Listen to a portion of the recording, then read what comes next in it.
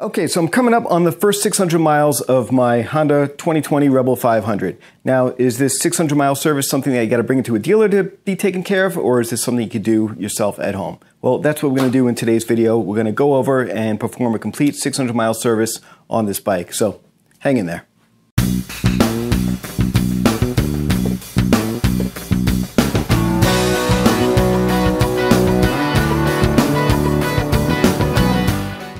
All right, thanks for tuning in, everyone. I'm Joe, and this is going to be the first time I'm changing the oil on a motorcycle. I've changed oil plenty of times on cars, snowblowers, generators, lawnmowers, you know, whatever. It's basically the same concept. You've got a drain plug, you've got an oil filter. Oil filter is very similar to a car on this bike. If you've ever changed oil on a car, then you'll be right at home. You'll feel really comfortable with this. I'm going to go over step by step, go over the tools that you're going to need, the supplies you're going to need, and we'll go through this really slow and go through the whole process. It shouldn't take long, and it's quick and easy. If you've never done this before, hopefully this video helps. There's other videos out there as well, but it's really not a hard process. So let's go through what we're gonna need first. So, some things we're gonna need. We're gonna need oil, not just any oil. Make sure you get motorcycle oil because you do have a wet clutch in here, and regular oil will mess up your clutch. So make sure you get motorcycle grade oil. I'm using genuine Honda 10W3 motor oil. This takes 2.9 quarts. I got 3 quarts. You're also going to need motorcycle filter. You're going to need an oil wrench. This will help tremendously getting it off. Rubber gloves. These help too. Keep your fingers nice and clean.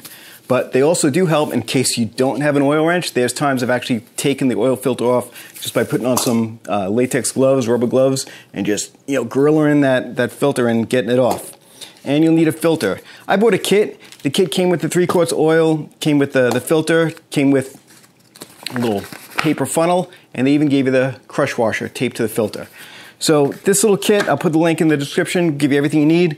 You will also need a catch pan to catch the oil in, and some tin foil, which I'll go over and explain why you're gonna need some tin foil unless you like oil spilling all over your pipes.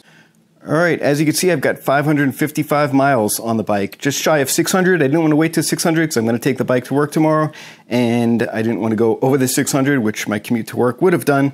But one of the things you want to do first is warm up the bike. Let it run for 2 to 3 minutes, bring it inside or wherever, shut it down, let it cool for another 2 to 3 minutes, and then you can work on it, get the oil nice and warm so it flows out nice and easy. Now, the thing you don't need but makes extremely helpful is a jack stand. This is a regular paddock stand. This goes on the back of the bike, lifts it up, keeps it straight.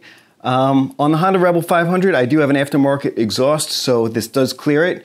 If you do have the stock exhaust, you may have to remove the exhaust for the stand to go underneath. So let's jack this bike up. All right, so here's the oil drain plug. It is 12 millimeter. Kind of helps if you have an extension on here. There it goes.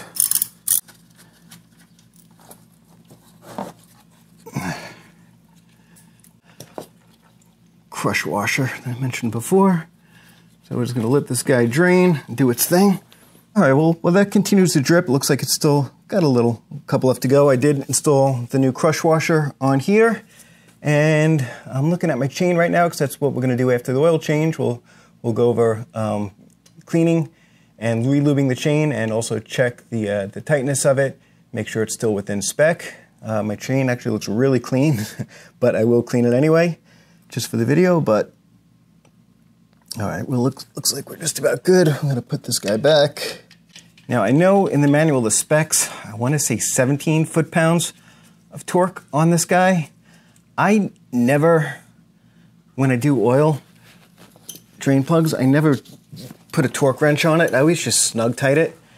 You know, especially on the motorcycle, this, you could see it very easily. So if it's leaking, you could tell, but I don't like making them tight. I don't want to strip them. So I just make it nice and snug.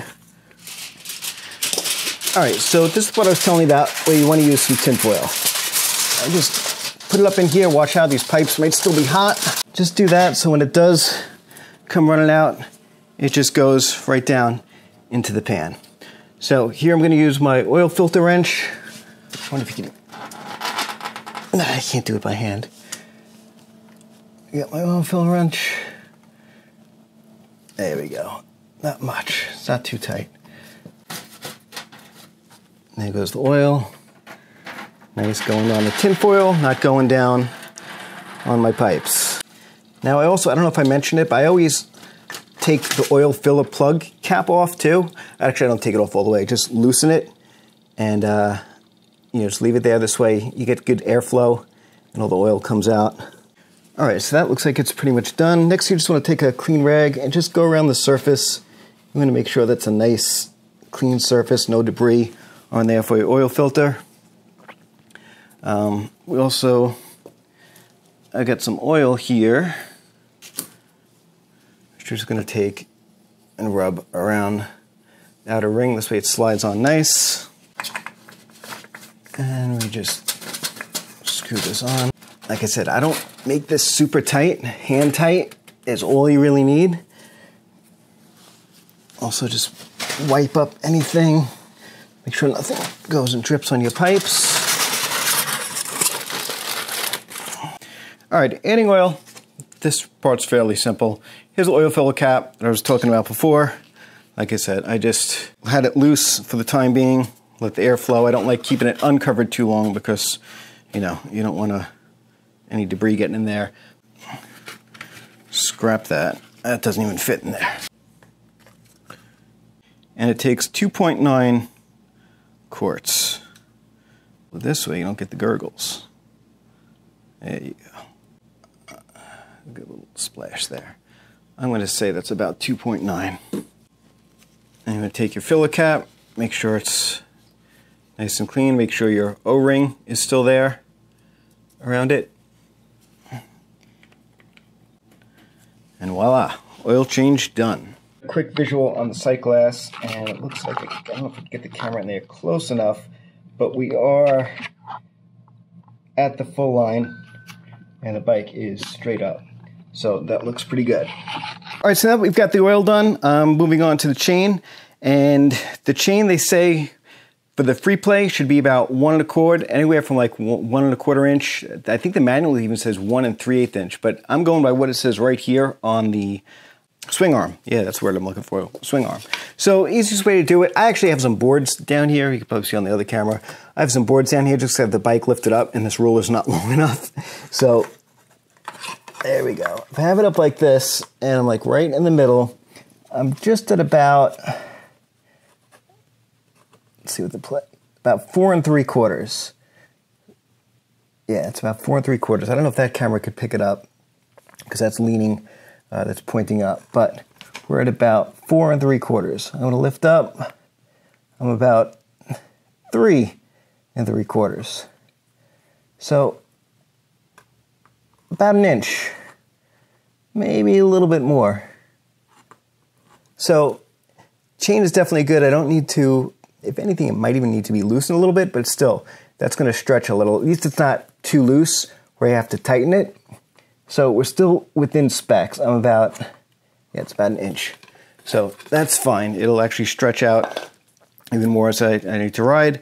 But chain looks good. If you did need to adjust it, which that'll be for another video, but basically you would, get the light over here, the axle nut on the other side you would loosen, and this loosens this whole axle going through here. Then you would loosen these lock nuts. You got one on each side, and then you've got an Allen key in there, and you would hold it and spin it, and you see these little markers. Oh, I can't hold the light in this at the same time.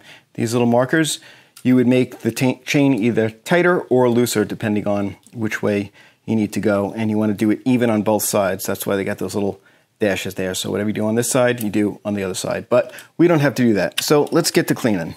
All right, so to clean the chain, I'm just using plain old kerosene. They make chain cleaner that you can buy. You want to make sure you buy something that's safe for O-rings. Kerosene is, it's been, tested a million times. A lot of people use it for cleaning chains. I just put this little piece of cardboard back here so I don't spray it all over my tires. And I've got this little not wire brush, it's a nylon brush that I'm just going to use for cleaning the chain. My chain's actually in very good shape, so there's really not much I'm going to have to do to it. So we're just going to spray it down and get a little spray here. Just going to do like a little section at a time.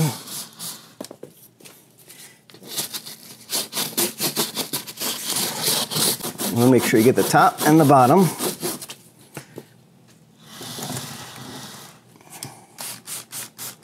So of course you want to make sure the bike is in neutral so you can spin it.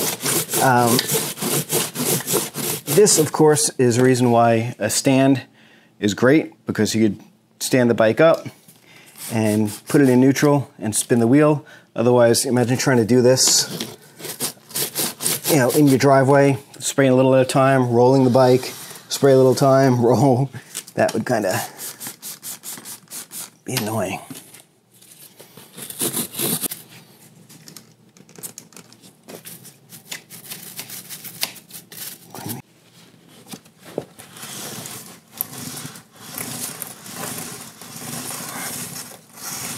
Now, as tempting as this may be, you never want to do this with the bike running, putting it in gear. I've heard of stories of people doing that, which is kind of ridiculous. Getting your hands caught in there, that's a world of trouble right there. All right, so there we go. Chain is nice and clean. Next thing we're gonna do is lube it up. All right, so now that we got the chain all nice and clean, I'm using this Motool chain paste, Motool, however you want to say it. I know people have used regular gear oil. There's all sorts of stuff you can use. I chose this because it seems to be middle of the road. You know, there's things that are, you know, they say gear oil works really well, but then it splatters everywhere and it makes a big mess. And there's other ones you could use. Fortnite did a great comparison with a whole bunch of ones, and this was one of the ones they did. This was like kind of middle of the road the entire time. It was never like great, but it was never bad. In all the different categories, from, you know, effectiveness to, you know, lube to staying on the chain to flinging off, it did really well. Like I said, it was kind of like the middle of the road the whole time. So that's why I chose this. And basically, you just got this brush applicator. You squeeze. I don't know, do I have to break the seal? Probably. It'd be nice if I read instructions. Squeeze. There you go, you can see it's starting to come out.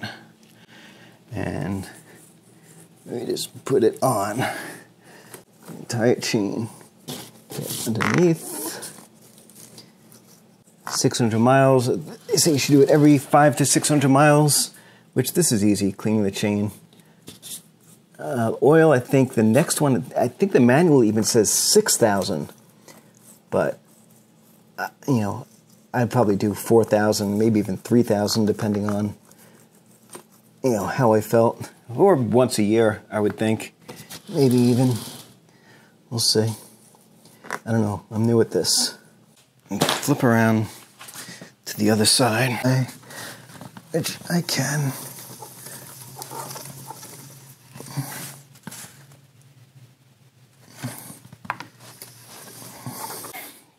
Chain is done. And lastly, I just want to clean the brush. All right, guys, so that's about going to wrap it up for doing the 600-mile service on a Rebel 500. This is a 2020. It's pretty much the same for the other models as well, except that 300 does have a little bit different of an oil filter. So look that up if you have a 300.